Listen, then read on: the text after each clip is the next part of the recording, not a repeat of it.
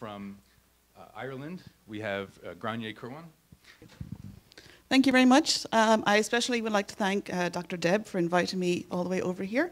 It's always a pleasure to visit your country. It's my first chance to visit both Washington and Virginia, and I intend to make the most of my few days here. In terms of my name, please don't worry. I have been called everything. I have been called Grainne, Grainy. Some things that are just rude to talk about in public. I spent an entire conference once being called Granny. So if you make any sound that sort of starts with a G or in my general direction, I'll normally answer, and please don't worry. We'll get there eventually. So my area of specialization, one of my areas of specialization is forensic psychology. I did 2 masters in forensic psychology, a PhD in criminology. And my PhD started 2004, and that's when I started to be interested in the psychology of cybercrime. I started to look at the personality, the motivations of malicious computer hackers. And now I spend a lot of my time teaching on undergraduate psychology programs and a master's in cyberpsychology program in the IADT in Ireland. And I'm going to start this presentation by talking about dashing students' dreams. This is what I do to my poor final year undergraduate psychology students, because they take a module on forensic psychology with me. And their assignment, as well as the exam, their assignment is to look at online representations of forensic psychologists and to identify how accurate they are, which means that they look at all of those popular crime programs and they have to tear them to shreds. But look for the accuracies as well. So this is a bunch of some of this year's assignments that we went through. And my students do tell me, yes, I do destroy some parts of forensic psychology for them because they realize it's not like the way that it's presented in a lot of these programs. But in a lot of ways, it's far more interesting and it's a lot more scientific. So, if you don't follow PhD comics or have never seen them, this is probably my favorite one, and I highly recommend it. As Dr. Croker just talked about, fear-mongering is very common. There are lots of those scary images of normally people in hoodies at laptops. And stories aren't necessarily a bad thing. They can be used to present information in a way that helps people to remember them. We know this from things like cognitive psychology. But those scary stories are all over the internet, not just about internet-related topics. Are fidget spinners a thing here? Yes. If you're worried, it's about choking hazards. So. But they grab our attention. They are effectively clickbait. My final year students gave me this award at the end of this academic year, and then asked me how many of my stories were true. And I told them, oh, a good portion of them were true, but some of them are there to help them to remember the information because they stick in the mind. So stories are useful, stories have their place. But not all stories are accurate. Not all stories are true. And indeed, those robot overlords probably will keep away from your house. But it's not necessarily because you put up wind chimes. So I'm interested in taking a field like cyberpsychology and focusing on the data, not the lore. If you like this mug, come please talk to me later on, because you and I are going to get along really well.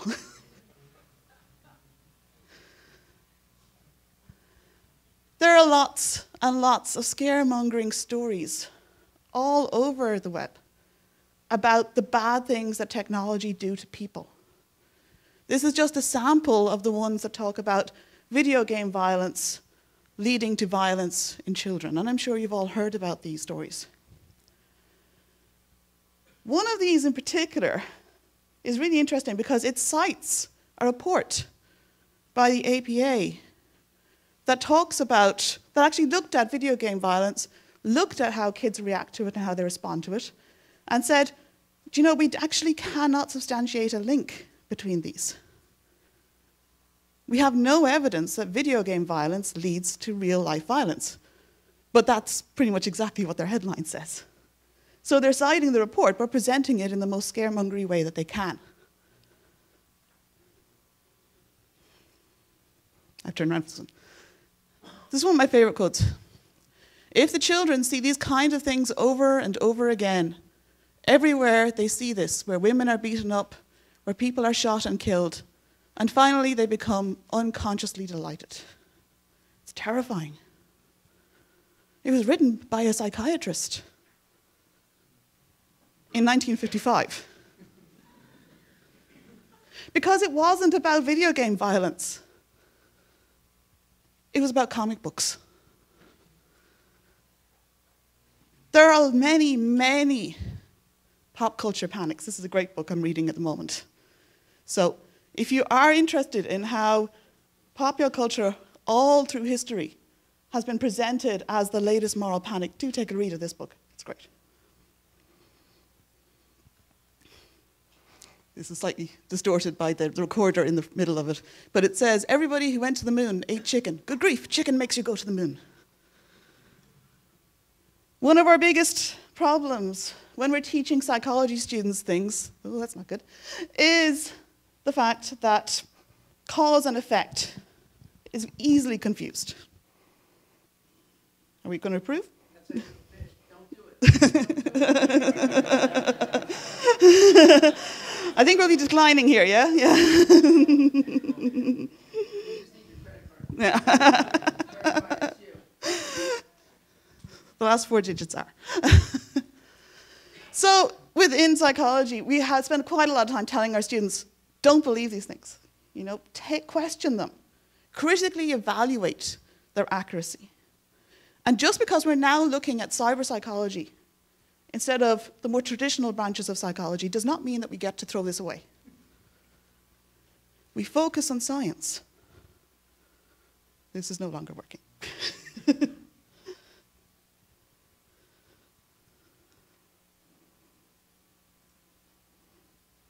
No, it's all gone terribly wrong. Can I have some technical help, please? No? Oh, good. Better. Okay, so correlations. People love to cite correlations. Video games, more video games are bought, more crime happens, and so on. This website, Spurious Correlations, shows you correlations between all kinds of things. So this was the number of letters of the winning word of the National Spelling Bee by the number of people killed by venomous spiders. This one has worldwide non-commercial space launches with the number of sociology doctorates awarded in the US. Aliens. US spending on science, space, and technology correlated with suicides by hanging, strangulation, and suffocation. Stop spending money on science, space, and technology. Please don't. Please spend lots of money on it. So, when people are looking at correlations and saying, well, this correlation is happening, we need to look more for cause and effect. We need to focus on experimental research where we can. Sometimes, yes, we have to rely on a correlation because we can't manipulate the data. But a little bit later on, I'm going to tell you about some studies that do manipulate the data and some studies that do look at the real life and sometimes have to rely on correlations. But they shouldn't be our first port of call. This is a book written by one of my colleagues in Ireland. He's in Galway. It's called Brian Hughes, and it's Rethinking Psychology. Another excellent book if you want to look at how psychology focuses, or should focus more, on good science, not on pseudoscience. We've spent a lot of time trying to get psychology to the point where it is regarded more as a science. So, what do we know? This was the first book I ever owned relating to cyberpsychology. It's Patricia Wallace's Psychology of the Internet. It was printed in 1999. And I really like this book. There's a second edition out, and there's several more. But that book was what inspired me in 2006 Christmas party to go up to my head of department and go, we should be teaching a Master's of Science in Cyberpsychology. I don't know anywhere else that does this. And by the fall of 2007, we had a Master of Science in Cyberpsychology in IADT in Ireland. A couple more joined us this year. There's one in the University of Wolverhampton. There's one in Nottingham Trent University. If you're looking to get a career as a cyberpsychology lecturer, Wolverhampton are hiring. They're a fantastic bunch of people. And there are many great books in this field. The one you can't see in the top left corner is by Thomas Parsons. The one second from the bottom, second to the left from the bottom, is by Lee Hadlington, who's talking tomorrow. So we've got a lot of great scientific books and textbooks in this field now, including the second edition of that book by Wallace. And we also have quite a lot of books on cybercrime, sociology, psychology, technological aspects. Please forgive me for slotting a few of my own in there. And again, as Dr. Croker mentioned earlier on, we have journals. The one on the top left is New Media and Society. So this is not a shiny, shiny new field. It's a new field, but it's not shiny, shiny new. There are writings, empirical scientific writings, stretching back 20, 30 years. We are not making all this up from nothing. So what have we been researching? We've been looking at online versus offline behavior. Are there actually differences between the two? So one of the most famous theories in cyberpsychology is Suller's online disinhibition effect. And Suller, first of all in 2004, later in 2015, the white ones are the ones from 2015, suggested that there are various factors that lead us to be less inhibited in online contexts. It's very widely cited. Some of them we have evidence for, some of them we don't have evidence for. But, mandatory photograph of guy in hoodie. Some of them, like aspects of anonymity, we're already very familiar with. Psychologists have been studying anonymity in offline contexts for quite some time. So, is it different when it's online?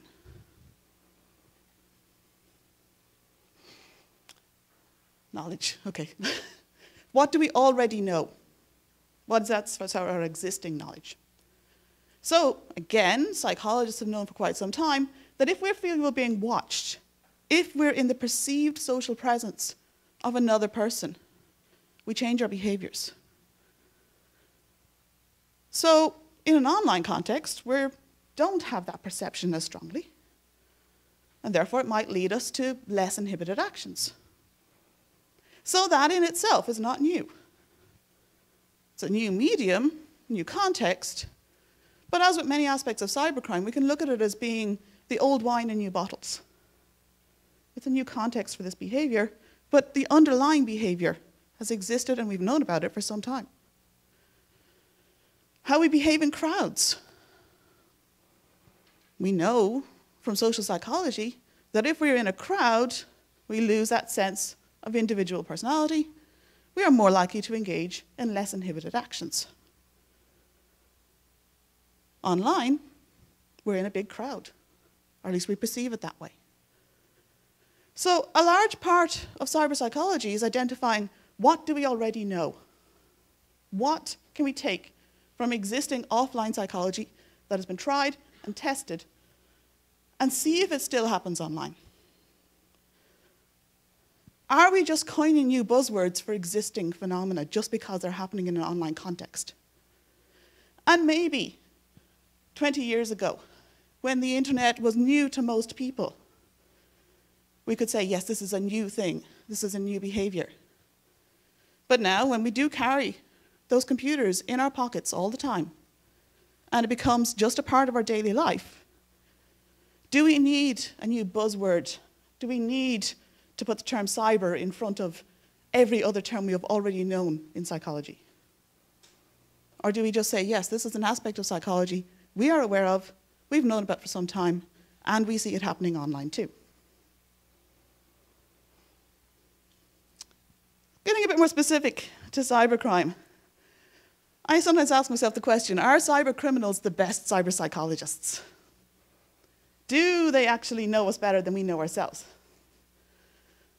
So, not too long ago, I got an email from Sage saying, please pay your bill. And I hovered over it for a moment. I'm making a confession in front of this group based on my topic of expertise, saying, yes, I hovered over it for a minute. Because I very recently had been to the Sage Journals site and ordered a journal. So I very, very nearly fell for a phishing scam. I didn't, but I almost did. Do they know us better than we know ourselves? So, cyber criminals take advantage of all kinds of aspects of our decision-making, of our behavior, and take advantage of those to carry out scams. So, that's the availability heuristic, Tversky and Kahneman's. Confirmation bias. If you want me to talk about any of these in detail, please do come and chat to me, because otherwise we will be here for the entire day, and I can easily manipulate an entire conference for a day, so I won't do that. Framing, how we frame decisions. Optimism bias, the fact that we think that good things are going to happen to us. Salience, how prominent things are. Hyper-personal communication is probably one you might have come across as much, but it relates to how we can feel a stronger affiliation for somebody when we meet them in certain contexts, particularly media-enabled contexts. Peer behavior, social learning, what we think other people will do. And the flow state. Bear with me while I try this one. Cheek sent me hayu. So coming from positive psychology, and we know that things like flow state, which is that sensation that you have when you are caught up in an activity you really enjoy, when time goes really fast, that's a flow state. And we know that this is something that's experienced by certain types of cyber criminals, particularly things like malicious hackers. So this is Kahneman's System 1 and System 2 decision making. And when we do look at whether somebody's likely to fall victim to an offense, to a scam, they're hoping that the victim is going to fall into that System 1 decision making, the ones at the bottom there, where we make a quick decision, where we rely on those memorable examples, those stories. We rely on heuristics. We rely on shortcuts to decide, yes, I'm going to click on this. Yes, I am going to send an email back to this advanced fee fraud because I am going to make millions. Okay? Quick decision making. Whereas actually, if we could persuade people to spend a lot more time making System 2 type decisions online, where they really think through the options, the possibilities. A more day-to-day example is if you're buying a breakfast cereal, you're probably using System 1 to choose which one that is. You're making a quick decision based on your normal buying tendencies. If you're buying a car, you're probably using System 2. So if we can get people to use that System 2 more complex cognitive processing, then we are more likely to prevent them from being victimized. But the offenders want us to use System 1 and will use techniques to try and get us to use System 1. So there are many relevant theories from criminology, from psychology, that could be applied here. And I've mentioned a few of them already. So routine activity theory, some of you with a criminological background may have come across before. Routine activities theory says we need 3 things to co-occur at the same time, and a crime will take place. We need a motivated offender, we need a suitable target, and we need there to be an absence of guardians. And if those 3 things happen together, a crime will occur. But it also means that all we have to do to prevent that crime happening is remove one. Any one. Make the target less desirable, introduce a guardian, reduce or change the motivation of the offender. So when we're looking at trying to reduce cybercrime or tackle it as a problem, or to deter individuals from becoming involved, we need to look at these three and see if we can remove one. There are many factors influencing offending. Apologies for the tiny print on this slide. But it's more there to indicate that actually, yeah, there are lots and lots of different factors that influence offending. Many people ask me, why do hackers do what they do? Or what type of person is a hacker? And I go, well, that's kind of like saying, why do people study psychology? There are lots of different reasons. Or what kind of person is a psychology student? We are heterogeneous groups. We have many differences, and the offenders do too. Which is why it's dangerous for us to say, this is the profile.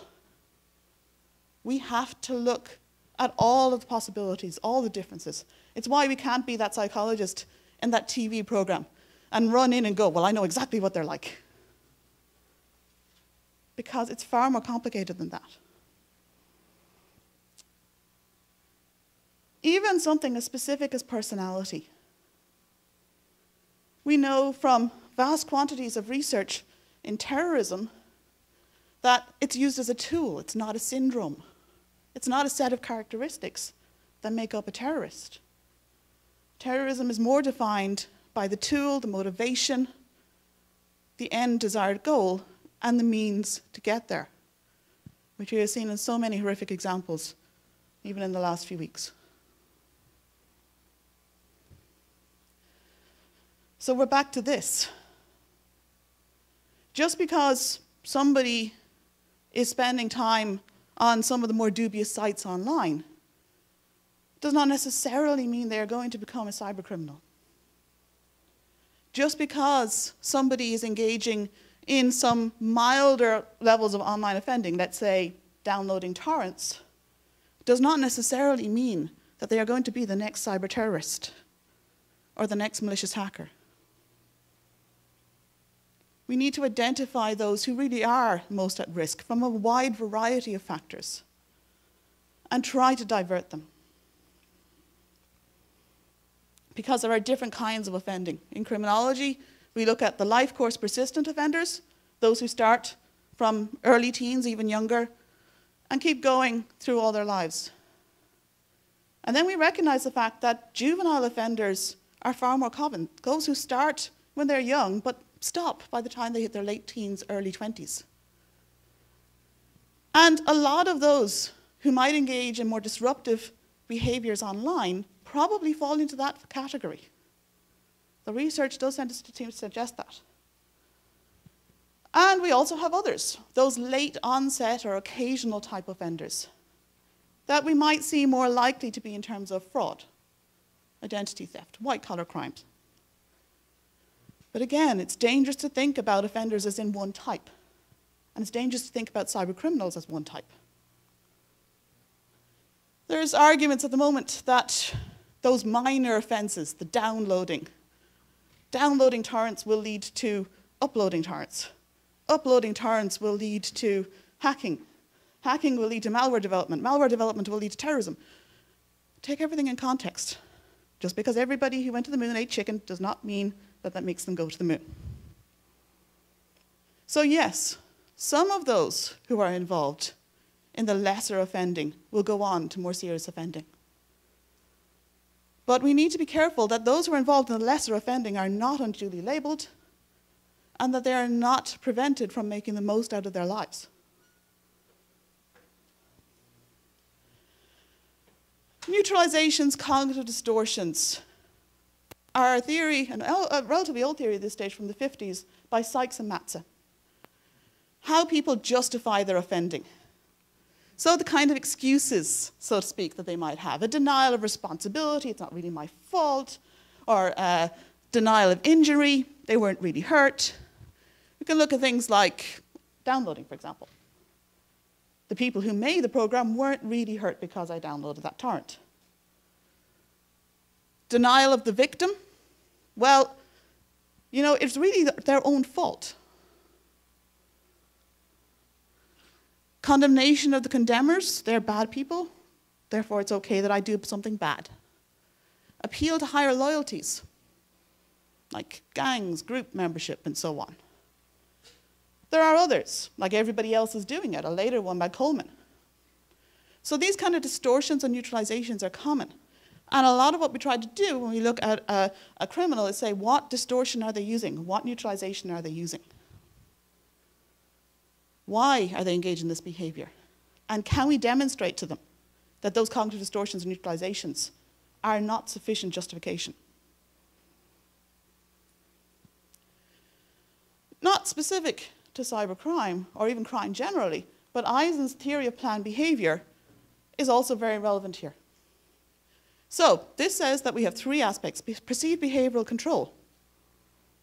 What can we do? Do we have, say, access to the torrenting sites? Do we have access to the malware? Plus, subjective norms.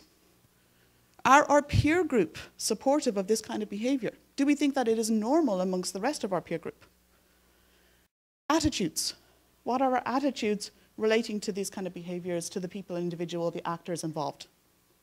And these three factors influence our intention to engage in a behavior. Not necessarily criminal, any kind of behavior.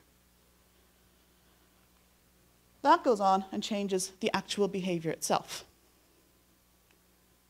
But it is really important to remember here that a slight change in any one of the original three factors is not necessarily going to change intention nor behavior. It diminishes the further on you go. You need to have a massive change in subjective norms or attitudes or perceived behavioral control. Which is why, for example, if you take down one torrenting site, it's probably not going to change the behaviors. They'll find alternatives.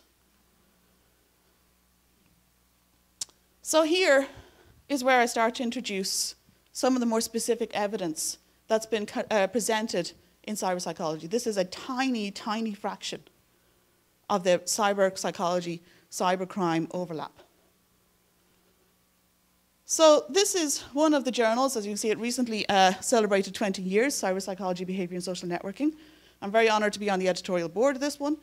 And I am also extremely honored at the moment to be guest editor of a special issue on the psychology of cybercrime, which is going to be out later this year. Which means I know all the wonderful articles that are going to be in it. I just can't tell you about most of them right now. I know, I'm sorry. It sucks. But what I will do is tell you about some other ones. So here is research by Fleming et al. That actually uses that theory of planned behavior and looks to see, does it actually have an impact on whether people are downloading or not? Why do people file share unlawfully? And yeah, I know the diagram is kind of scary now, and it's got numbers on it and lines and all kinds of things. But for this one, we can look at it in terms of solid lines. Okay? And the solid lines here, this is particularly for music piracy. And the solid line says, yes, there's a relationship between that factor and that factor. The dotted lines say there isn't actually a relationship, at least not a significant relationship. So from this study, we can see that attitude has an effect on intention, which then has an effect on behavior. We can see that the subjective norms actually don't have a big effect. There's no statistically significant effect there. The behavioral control, in other words, the belief that they can actually do this, that they can achieve this, doesn't directly impact on intention, but it does impact on things like past experience. If they believe they can do it, it has an impact on whether they've done it before, and that impacts on whether they intend to do it again. So we can identify the best factors to focus on when we're trying to change these behaviors. This is research that I've been conducting and is in print with Chris Fullwood and Brendan Rooney in Wolverhampton and University College Dublin. And here we're looking at particularly the malicious clickbait that appears on social media sites, identifying who's most likely to fall for it and who's not.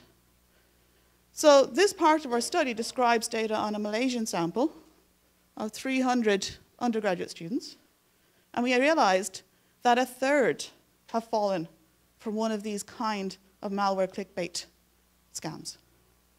And we know, because we looked at personality aspects, that most aspects of personality don't affect whether they will fall victim to this or not, except for a particular type of impulsivity called cognitive complexity.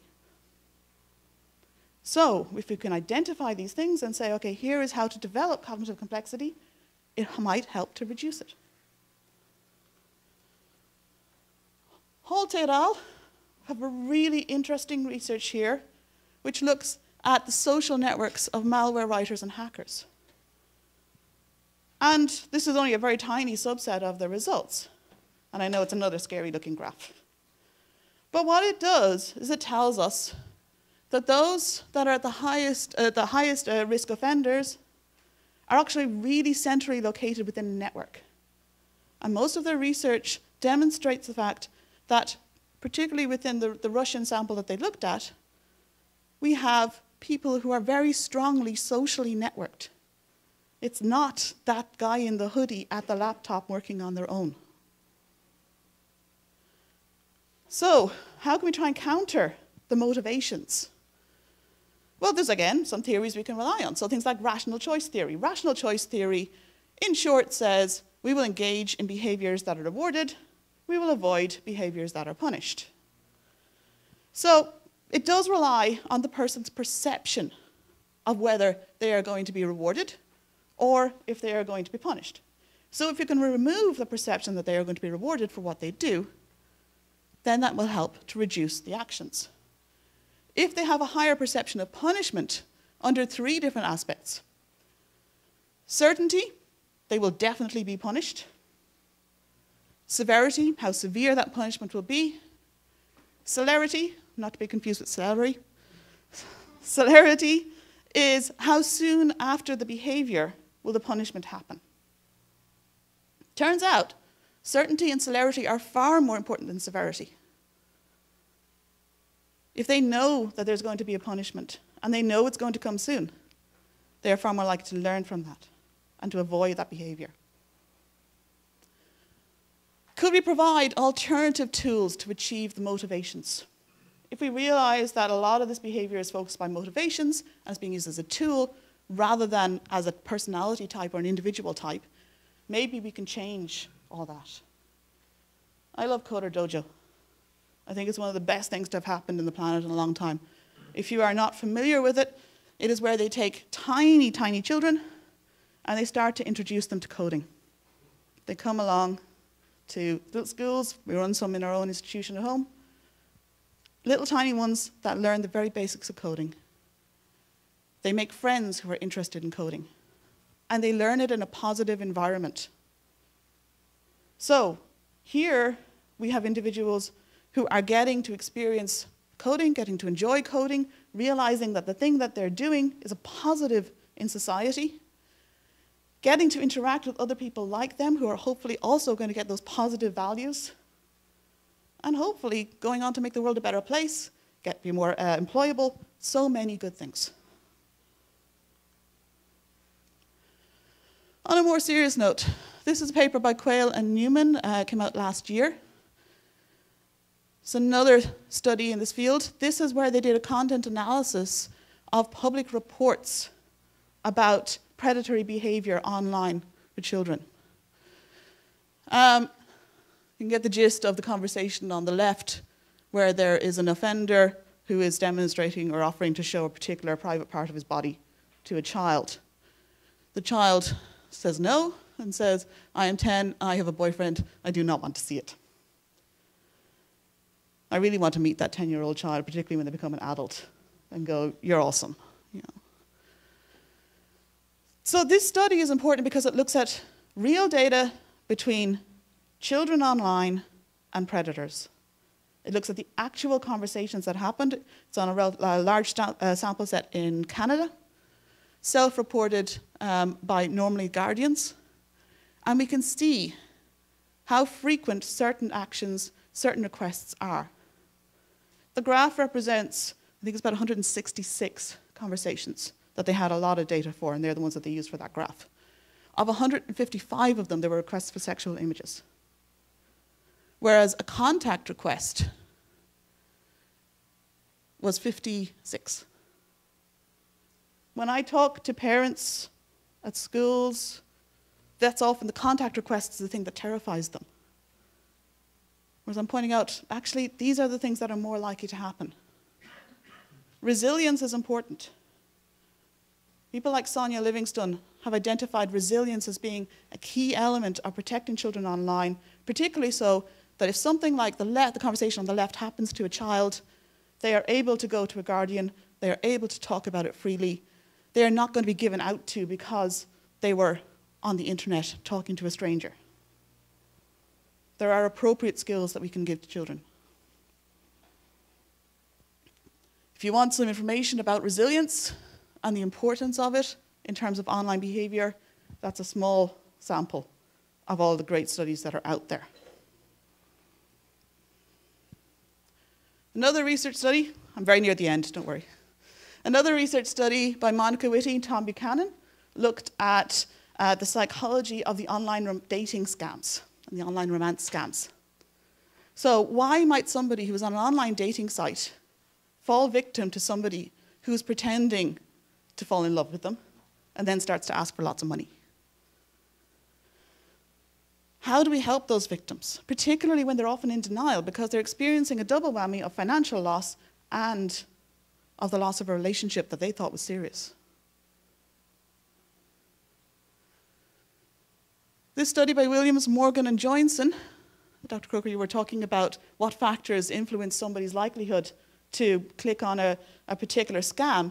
This is a study that looks at just that. It looks at how people make decisions when a pop-up appears on their screen saying, you must update this immediately. Some of the things that they identify is how important the task is that the individual is working on at the time that that pop-up appeared. If we're at a deadline, we're trying to work on a report, we're trying to finish it, chances are we'll just say yes. So again, how do we change that out of that system one quick decision to the real higher order thinking? Okay. Now, let's see if I can remember the start of this one.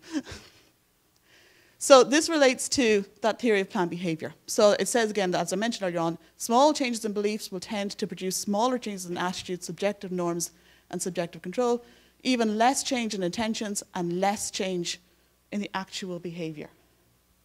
Which means that if we want to change the behavior of the victims, if we want to change the behavior of the offenders, of the potential offenders, it's more important that we have as much one-on-one time changing those behaviors, changing those attitudes, rather than doing something where you're presenting it to them as a crowd or preaching from on high.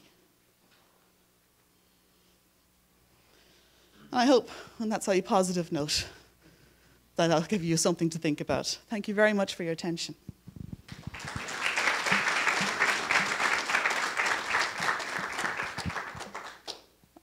Small bit of time, 5 minutes, for if there's any questions. Yes, sir. So I like this distinction you're making between heuristic responses and more critical thinking type responses. We know that critical thinking is enormously expensive, which is why heuristic responses are quickly getting in trouble, though in general it's beneficial. My question is, maybe we should just cede that heuristic responses will dominate in many situations, and we should build technologies or mechanisms that can discriminate heuristic responses over critical actions from reflective responses over critical actions. Indeed, that's a very good suggestion. The fail-safe approach of going, okay, whatever the user does on their system, we have to make sure that they've actually thought it through, that they have perceived it. And that is one of the suggestions that comes up within the literature is, can we create a set of questions that before any major change to a computer system's operating system is made, for example, that they have to go through that check. And certainly that would absolutely help. Being able to make the person stop and think a bit more before they conduct an action would definitely be helpful. You know, in a way, the insistence these days on long passwords, 15, 16 characters of random movement across the keyboard is a good check on that. Absolutely. It takes me a good 3 minutes to find the password to my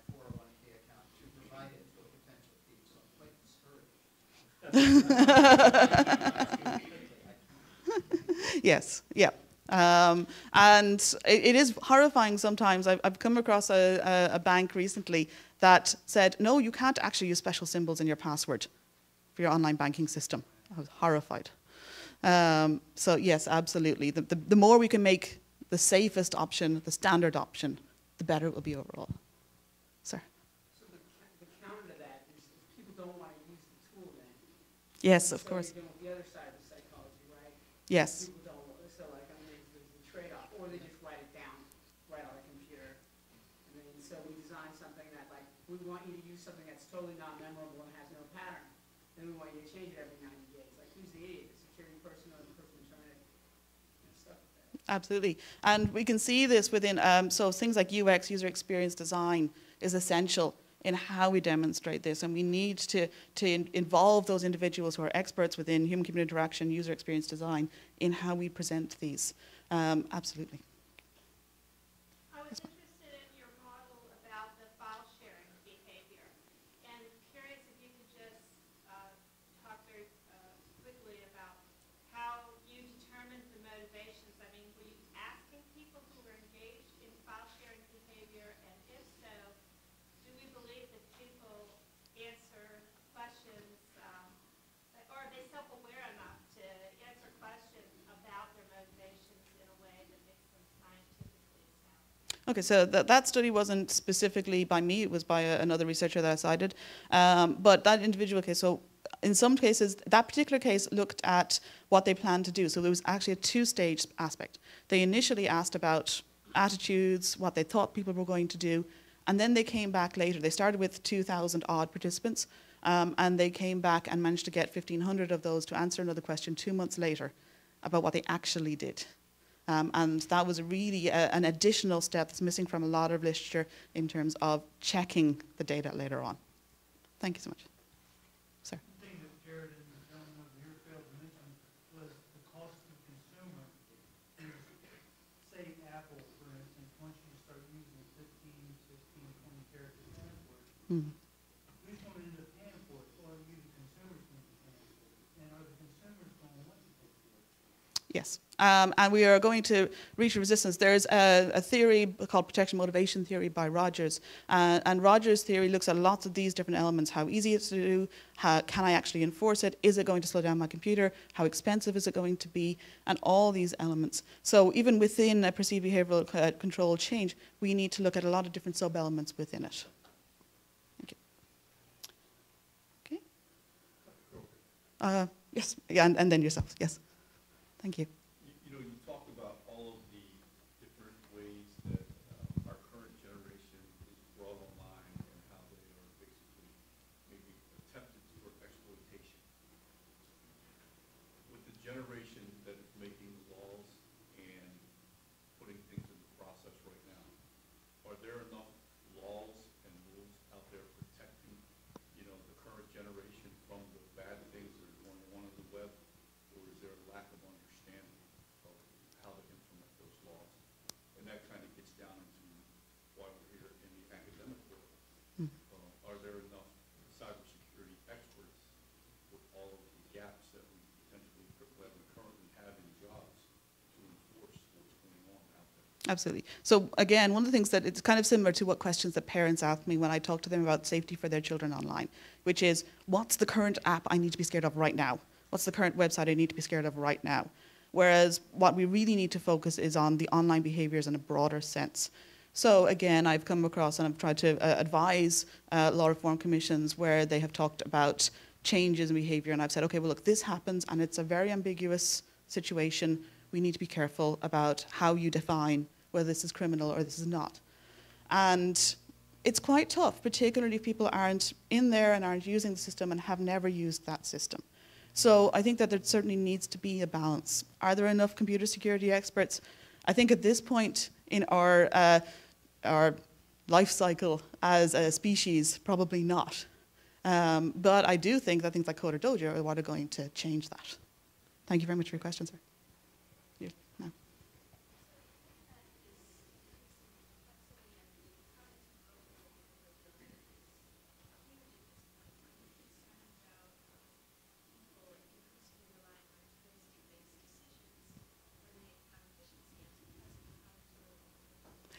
Yes, I think, but what's also very interesting is that those, even in our own study where we're looking at those clickbait scenarios, were ones where those that were using the technology the most often were those who were most aware of the potential. That those who were most likely to be victimized were also those who didn't use it very frequently. So a familiarity with the systems is actually very, very important. And again, it's important for lawgivers, it's important for caregivers to understand the online media. Do we have time for one more question with this gentleman? Okay, last question. I just want to say that it connects the two questions. So the problem that we have is not, so when we're bringing, it's not the new systems we're bringing online that are vulnerable, it's the power plants that are basically designed for the old system. So to use the example, those older people of us who haven't adapted or haven't kind of transitioned, we're making laws that actually don't apply very well to the young people because my mom is much more likely to click bait than my son, by a long shot. And so they're growing up, and then the other piece is we're not using the natural spatial orientation of a human being. For example, what I learned from training users was that giving them a password was horrible. But if I gave them a token, they would fight to the death to defend that little token. Everyone's password is 1, 2, 3, 4, 5. But that token, they would protect. So, and you can use spatial orientation on the screen where the alert comes up. But everybody hates user account control, which is the warning we were talking about. And I was simply seeing cost. So the kids are actually growing a lot faster. And the new systems are far more resilient. It's the old systems that we're trying to adapt. Us, all of us in this room, are the ones having problems. Indeed. I'd love to carry on this conversation a little bit later on. Hopefully we can. Thank you so much. Thank you very much, everybody.